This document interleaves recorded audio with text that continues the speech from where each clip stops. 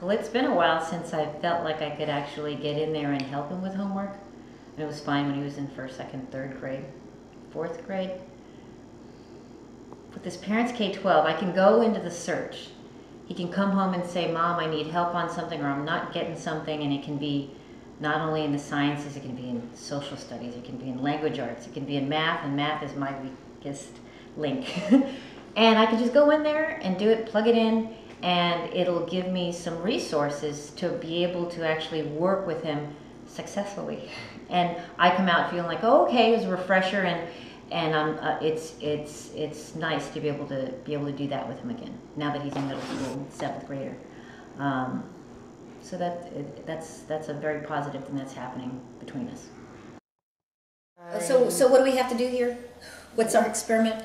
Well, we need to take a bucket of boiling water and then put it outside on a 90-degree day and see whether it gets cooler or hotter.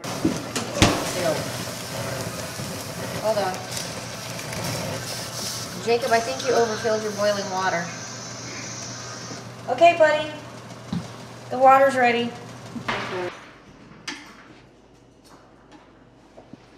Here's a clip. Now we can see.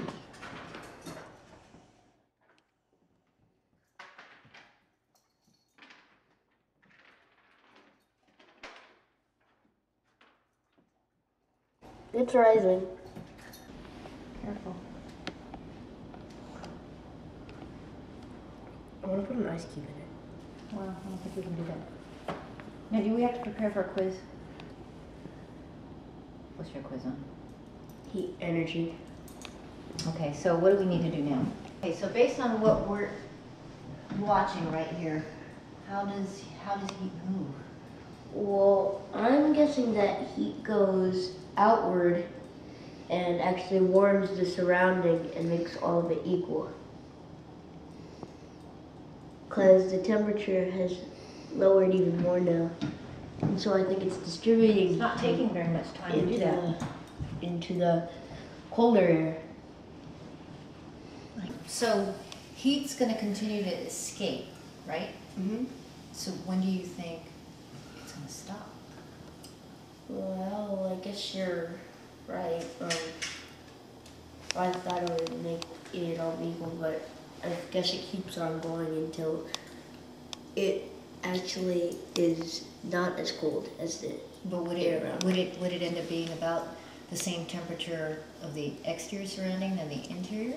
Yeah, it would be the same exact amount, I think that's going to exterior. stop. You understand a little better? Yeah, I think I really do. You got that quiz tomorrow. You think you're ready? Mm-hmm.